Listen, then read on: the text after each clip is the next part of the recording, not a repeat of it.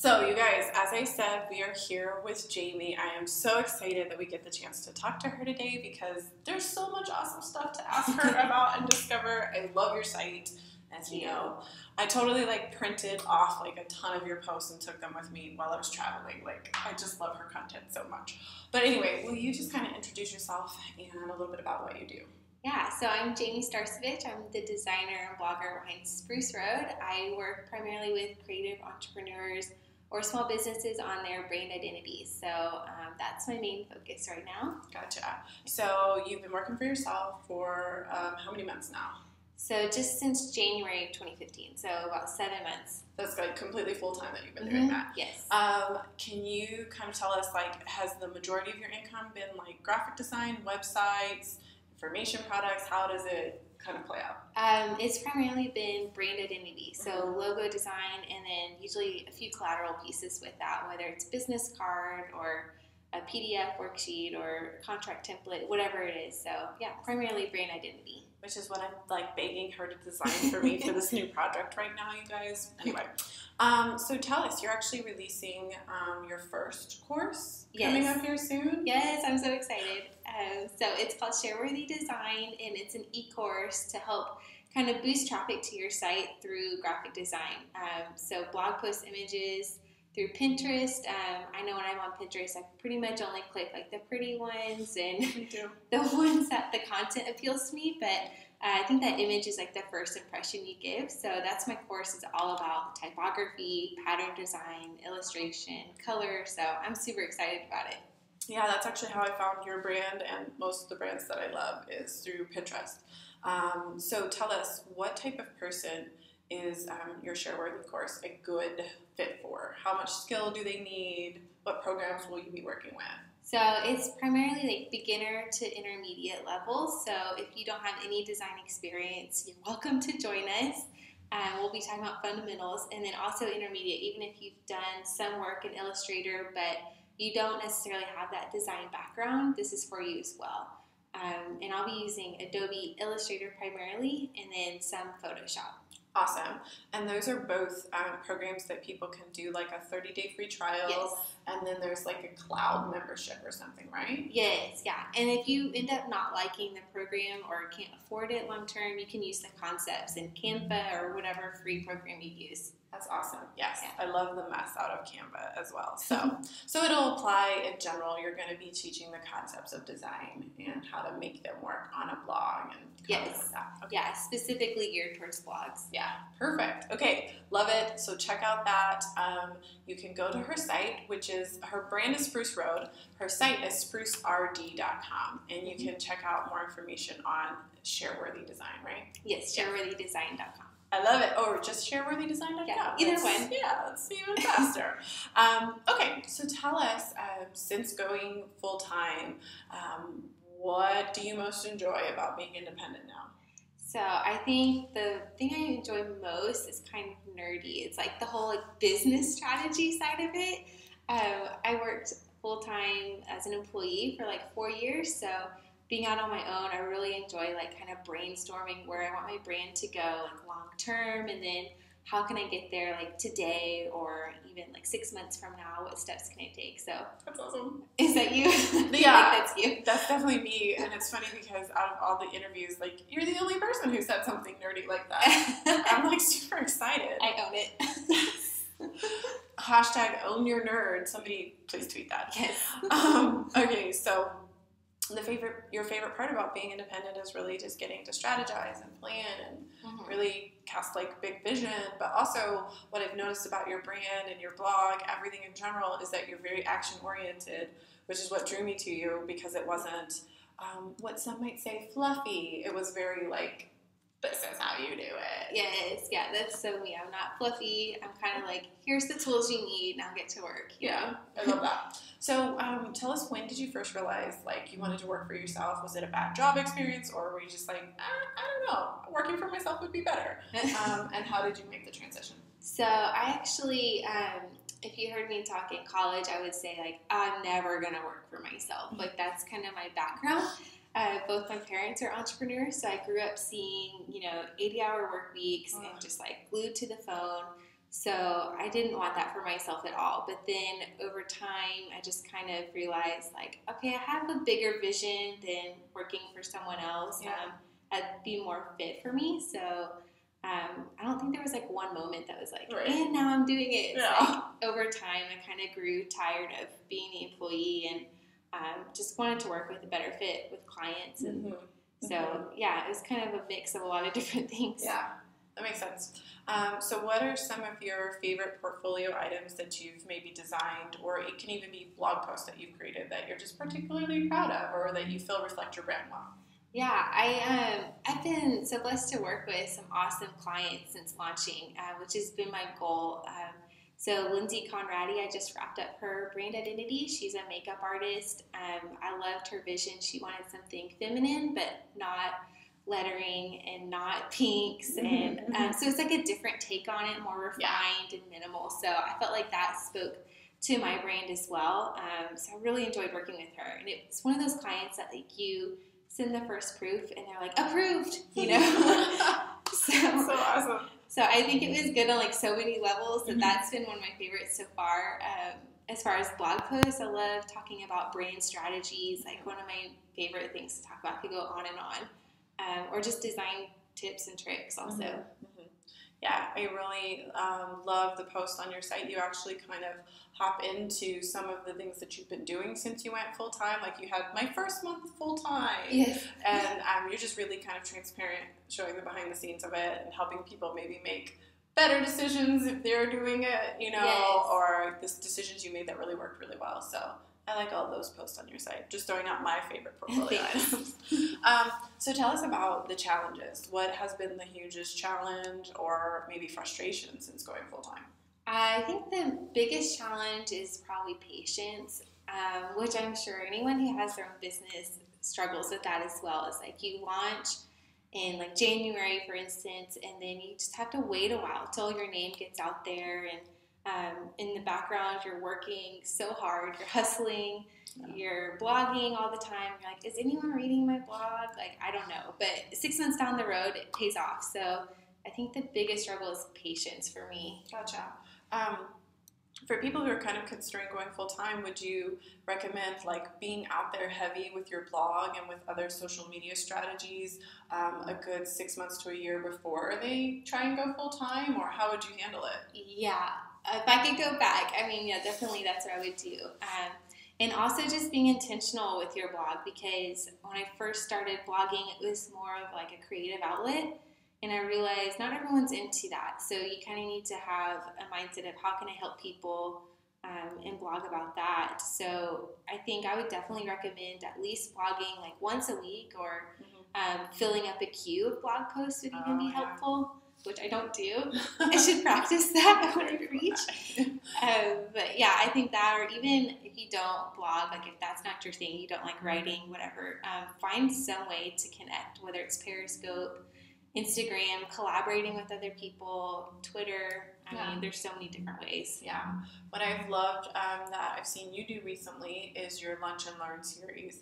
And tell us a little bit about how they're set up and what made you want to do those. So yeah, Lunch and Learn, just a little bit of background. It's basically once a month, the first Thursday during a lunch break. And the concept came from when I used to work at a university. We had Lunch and Learns where a vendor would come in and kind of teach us about, here's all the new paper samples, which is super exciting for designers. Or like, here's a new printing technique. And so it was kind of a fun way to learn something on your lunch break. So that's the concept I took into my webinar. So it's a virtual Lunch and Learn where we all get together and either I'll teach or I'll have a guest speaker teach or an interview behind the scenes, and you can ask Q&A, and if you can't make it live, you can get the recording too. But it's a fun way to have community. Yeah, for sure. You recently had Kelsey of Paper Notes on a Lunch and Learn, right? Yes. What did you guys teach about? She talked about InDesign. It was awesome because I have been in InDesign for like 4 years, like heavy every day in InDesign. And she teaches just a general like intro to InDesign, and I already learned so many new tricks from her. So she was an awesome teacher. But that was the first time I collaborated with a guest host, and it just made the whole experience so much better. It was more fun for me, and I think the viewers as well. Okay, that's awesome. And so have you found any kind of benefits to your brand for branching out into a video strategy? Is that something you'd recommend? Yeah, oh, for sure. Yeah, if you can get over the nerves, then definitely do it. I think I was like really sick to my stomach the first time I did it, but just get that first one done with, move on. I'm sure you're always on video. But my first one, I was just like, what am I going to do? What if I mess up? It's live. Just do it. Just did it. Just like, that's what I did on Lunch and Learn. I didn't even honestly plan it that well. It was just like, put it on the blog post, say I'm doing it, you know, like, put it out there, so I have to get it done. But I think it helps connect with people. At least I love watching you on Periscope. Oh, thank you. There's so many people I watch. It just helps connect with them, and especially engaging with Q&A is so nice. Yeah. And that might be a good place to start for people. If you don't want to necessarily launch a webinar strategy, maybe try a few Periscopes just to be in front of video and kind of see how it works. You guys, it's a race like in 24 hours. So that's what I like about Periscope. I know. It's like just practice on there. That's fine. People don't care. Yes, for those of them, or for those of the people listening who are not familiar with Periscope, can you explain just a little bit about it? Yeah, Periscope, I think it connects to your Twitter, right? It's you can follow people on there, and like Regina will hop on, and it's kind of informal. Like it's not like I'm going to email you the webinar link to join. It's like, hey, I'm on right now. If you want to join, you can ask me whatever. I'm going to talk about XYZ, or you know, hey, I just want to show you guys this new trick I learned in this program, or it's behind the scenes, I feel like, most of the time, and it's pretty informal. Yeah. So a great informal way for you to start in a video strategy if you're at all interested, and people can comment and give you hearts. I just love the that. hearts. The hearts, like, please give me hearts. It's a boost of confidence. Yeah, like, oh, okay, I am saying something somewhat valuable. Yes, there's a heart. Anyway. So anyway, back on track. Tell us about kind of how you structure your day. Is there some magic formula? No. I mean, it goes, I pretty much have it structured like day by day. So Mondays, like pretty much just catching up on email, doing some client work that's pretty loose on Mondays. I just try to be productive, start out on the right note. Tuesdays, what do I do? Oh, a blog post on Tuesday, because I post my blog on Wednesday, so I at least try to get ahead and, you know, create the blog post a few weeks ahead of time, and then schedule a newsletter.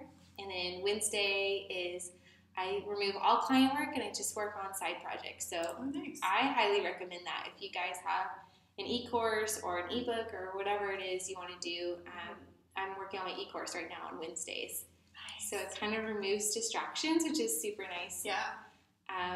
Thursdays, client work, Fridays, bookkeeping. So nice. That's a great schedule. It's kind of loose. Yeah. Well, I guess it doesn't feel as stressful as, like, I don't know, the traditional work every day on, you know, a million different things. It's just kind of like focused. Yeah, it is, and everyone works differently. Like, I tried the whole, like, block out certain times for different things, but it works nice to have, for me, just like, you know, this day is this day is that, you know. I should probably switch to that. Tell us what tools you use on a daily basis or a weekly basis. Aside from the Adobe programs, which is obvious, I use those Yeah. all the time. Aside from those, I use Evernote for mainly just like brainstorming stuff. So I have several notes in there for like even like passive income or future services. It's kind of like a creative brainstorm outlet for me, and I don't delete much stuff from there, so it's not super clean. It's kind of like just put the brainstorm ideas in there and I'll work into it later. I also store my recipes in there, which is nice. Nice, yeah. And then I also use Basecamp for client management. Oh, right. So give us a little idea of what you do in Basecamp. So Basecamp kind of removes email out of the equation. So if you're working with clients, it's really nice because you have everything in one place. It's kind of like a Facebook. They just log in and then they can see their projects there. usually just one project at a time. You can do to-do lists, calendars, files, messaging back and forth. So you don't ever have to like search through your email for that one thing they asked you to do, or unless they don't post it on Basecamp. That's frustrating. Yeah, gotcha. So a great tool for maybe anyone doing freelance or any kind of client work. Yeah, where it would need to be back and forth. I think they even have like a free one project thing. So if you have home repairs, I've heard it's really good for that. Oh, look at that. And maybe a good way to try it out too. Yeah, definitely. Awesome. So tell us, those are the tools that you use in your business. What are some of the best platforms that you use to promote your business?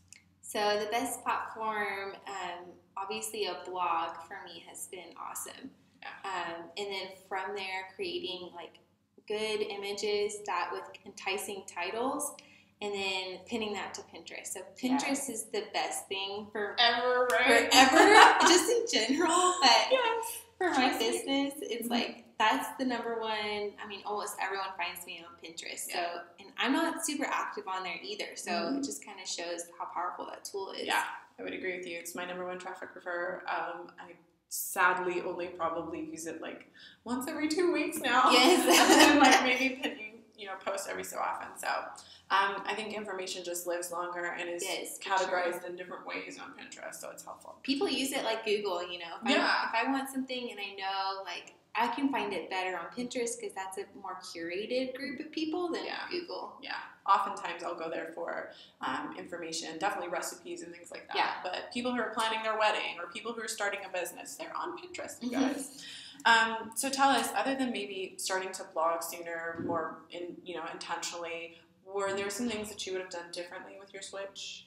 Let's see. I don't know. Yeah, blogging is the main thing. I think even going more specifically with blogging, I recently started adding content upgrades, which has been a game changer. And those are basically like related to your blog post. So you have a specific blog post, and then you connect it with a downloadable worksheet or a guideline, whatever it is. Checklist, any kind of thing like that. But it relates to that blog post, and so people can exchange their email for that freebie. So I would have implemented that much earlier had I known how powerful that is. Super powerful. And you actually use lead pages to do that, is that correct? Yeah, that's another tool I use recently. Yeah, lead pages. It makes a huge difference. Yeah.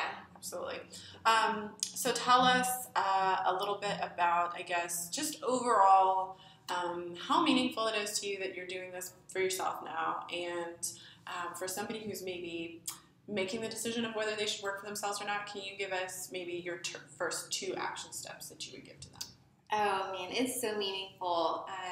Just to see like the end product of like, I have this website up here, I have this blog. It's so awesome to actually be doing this out of years of, like I said, brainstorming in Evernote of what to do. It's nice to see like it actually has a home. So it's so meaningful for me. But as far as action steps, what to do, I guess I would have 2 action steps. The first one is to really understand like why you want to start a business. And I often ask people like to fill in the blank, like I want to help people buy blank. And so I think that's kind of a misstep a lot of people have. It's kind of a shallow, and I don't mean that in a rude way, but they haven't really thought in depth about what they want to do and how to differentiate themselves. So definitely like go really deep into understanding why you want to do something and how you want to help people. And the second thing would be to just gain experience doing that. I mean, that's something you could do right now. Like if you want to design, pick up a freelance project for a friend, or I even did personal projects like a roommate cookbook with my college roommates. That's awesome. So it can be something you can do today, whatever industry you're in. So just start gaining that experience so you have some validity. Gotcha. When you get started. That's awesome. Thank you. Oh, thank you so much. I really appreciate you being here, and I'm so glad that I got to meet her in person. And me too, you guys. But anyway, so yes, thank you. And we will see you guys later. Bye. Thanks, guys. Bye.